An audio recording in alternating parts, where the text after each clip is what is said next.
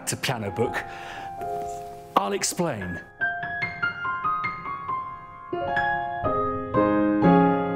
And one of the customs guys, just massive Spitfire user, just won an Emmy. Congratulations to you if you're watching this. Ross. So Ross, where are we and what are we doing?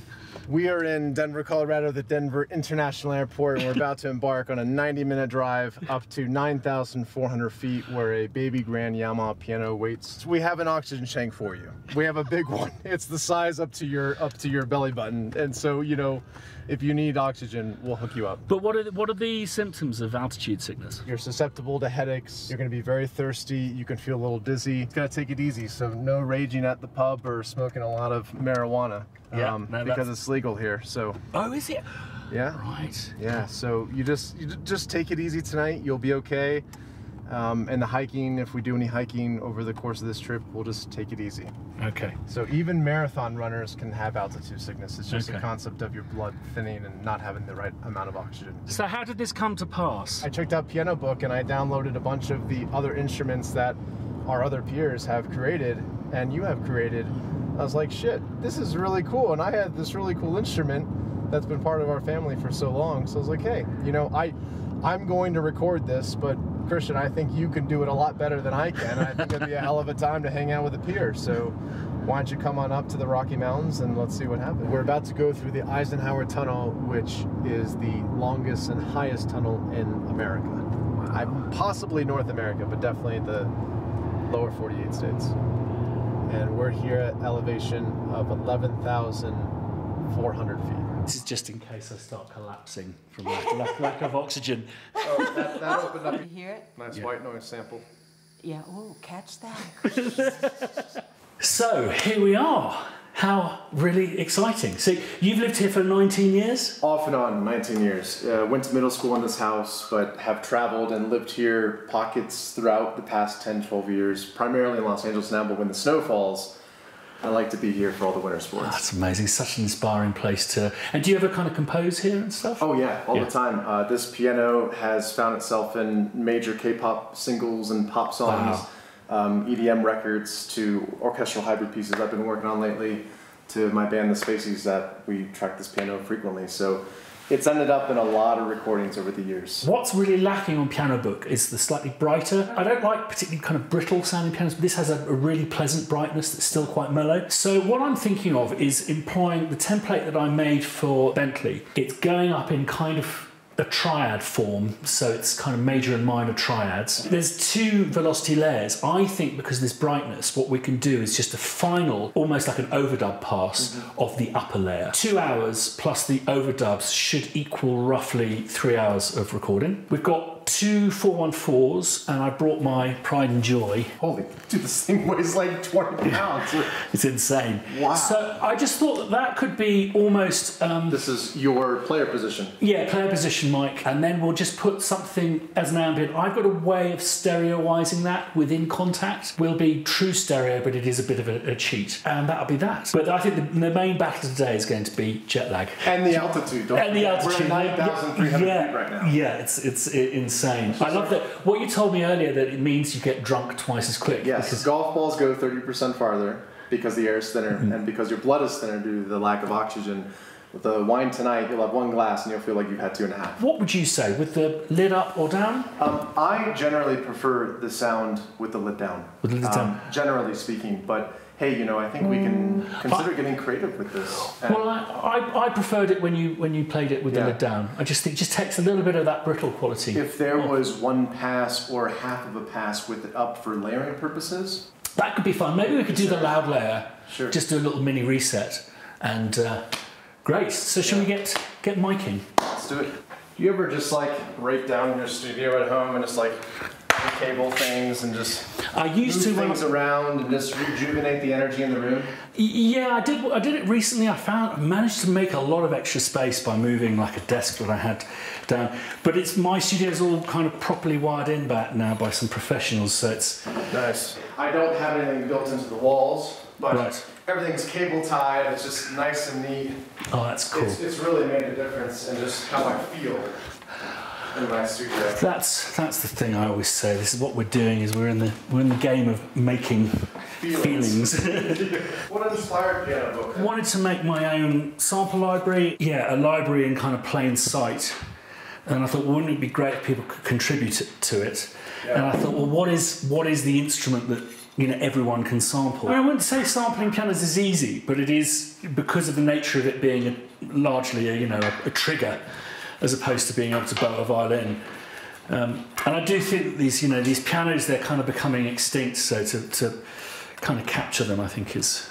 Yeah. Now, is this capable of sending phantom to some channels and not to others? Yes, yeah, we can do that. Because these two require this one, definitely naughty likey at all. Do you want to just give the piano a quick play? And I'm going to do Jake Jackson's trick of just sticking your ear where the headphones are. Yep.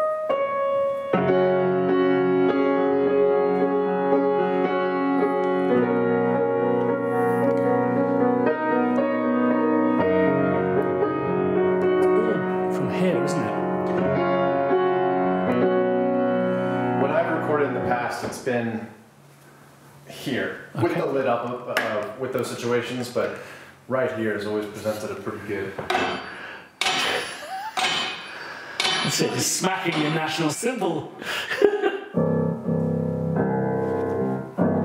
Alright, Christian, so I'm gonna. How does this look right here?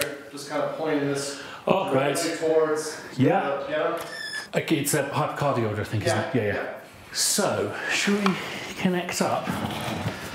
Yeah. So, should we say 1, 2, 3, 4? Yep. Oh, such a beautiful sounding piano. Thank you, friend. So, could we pan 1 and 2 hard right left? Yeah. Pan number 3 10 past, and number 4 10 2. Oh, I'm starting to hear everything now.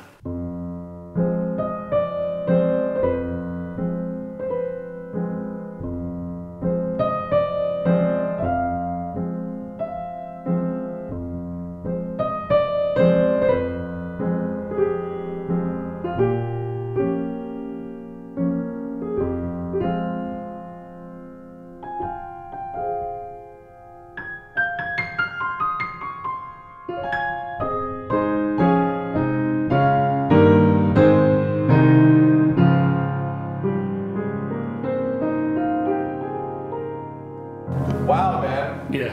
Hey now. When I did this in Manchester, I tried to do it like a single pass, but what I'll probably do is just go, let's take that one again, and we stop and take it again. Okay. Well, I'll try not to. This is the first time I'm looking at this, so for my role with this, anything I need to be looking out for, obviously, other than just the obvious clippings and so forth. If you clock any noises you think I've missed, bars that we need to do pickups on. It's difficult to play this quietly, actually, this piano. Yeah, sometimes it takes some getting used to.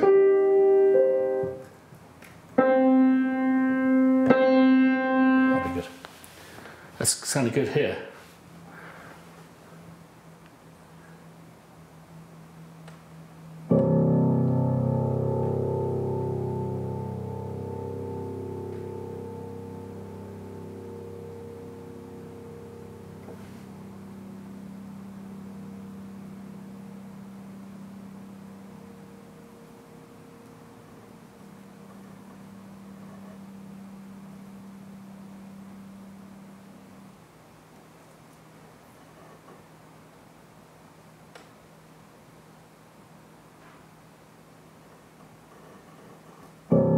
I'm going to do an experiment which I've been wanting to do for years, which is what I'm going to call inertial fortissimo.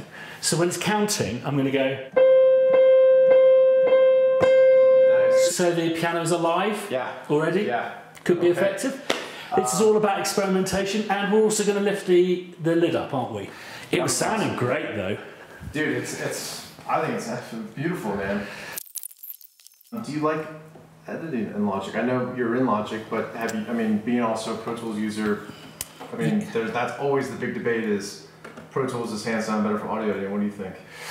There's a couple of tricks I do in Logic that Pro Tools can't do. It's just because Logic's like an instrument to me, you know, I find it really... I do love Pro Tools, but it's... I'm using it less and less because I'm doing less film. That's when it really comes into its own, is when you've got multiple reels. Yeah, like, I mean, Tap It Transient and all that, that was one of Pro Tools' flagship feature, but the marquee tool, Arrows, it's like, holy shit. You're going to have to show me how to do that, because... Oh, really? Oh, that's going to save you so much. Don't you love it? You've been using the software for 15 years, and you meet somebody random, and it shows you... But that's how it always is. You always always have that moment, even if it's someone's an absolute ninja, where someone goes, I don't know, what did you just do there? And you go, weeks of my life! Exactly, all the time.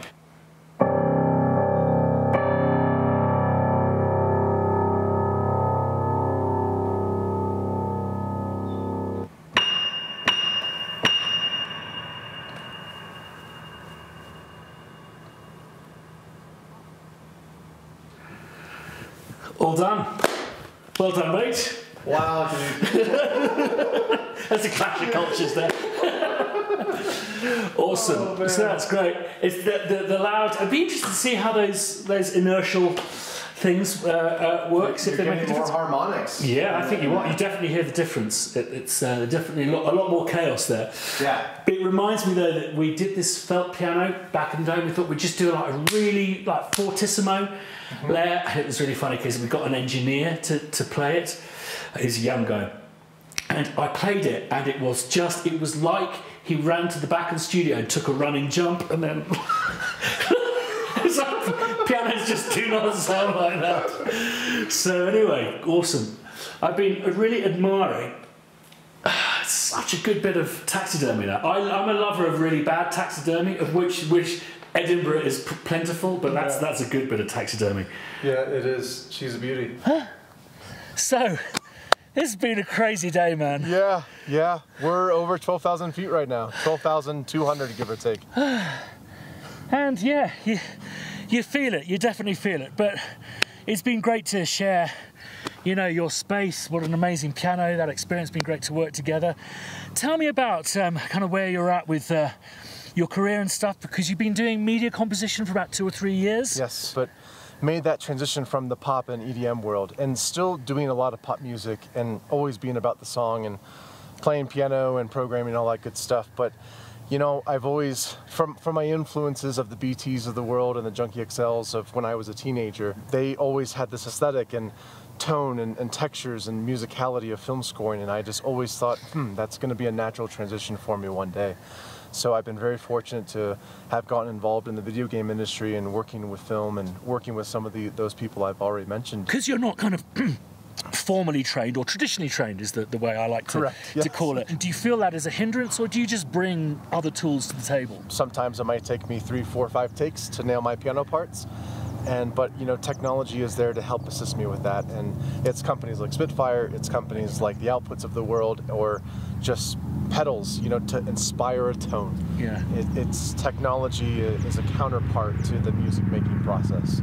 And there's chops that you have that traditionally trained conservatoire composers don't possess. Perhaps, yeah. I won't be able to write a John Williams score tomorrow, but I just want to challenge the sonic and melodic boundaries as best as I can within myself. I always say embrace your own heritage. Don't write John Williams, write a Ross score. Exactly. Yeah. And that's actually a good, valuable learning lesson for all other composers or producers in the pop urban world. Don't try to be like Timberland or whatever. Yeah. Just do what you do. If you could travel back in time and tell yourself something 10 years ago, what would that be? Don't draw comparisons of yourself to others or companies, entities, or individuals. Just we all have our own path, and we just need to embrace the journey to get to your destination. And a small example of that would be, I remember when I met a singer-songwriter when I was 18, 19 years old in high school, and we kind of developed and grew with each other. And a couple years later, when that person was 21, 22, was having hit records. And I was thinking, gosh, I was, showing this person how to do this, and I don't have hit records at 21 or 22 years old. And it's all of this about the journey. That person no longer is in music by choice and is doing things elsewhere and is very happy. and I've had this great 10, 12-year career of traveling the world, making music for people, companies, major artists, and it's all just part of the journey. So don't draw comparisons. We all have our own thing, and that helps a lot. And especially in the days of social media, it's easy to pull up your stream and just quickly, even if it's just small comparisons, why don't I have that? Yeah. Don't do that. And that's something that I feel like I have a pretty good control on. But if I could tell myself that when I'm 20, that probably would have saved me some upset feelings, you know. Yeah, I totally echo that, and it's become a bit of a leitmotif when I meet composers. Harry Gregson Williams said, "It's not a race." Yeah. Yeah. Ross, man, it's been an absolute pleasure. Christian, thanks so much. come back anytime. Absolutely.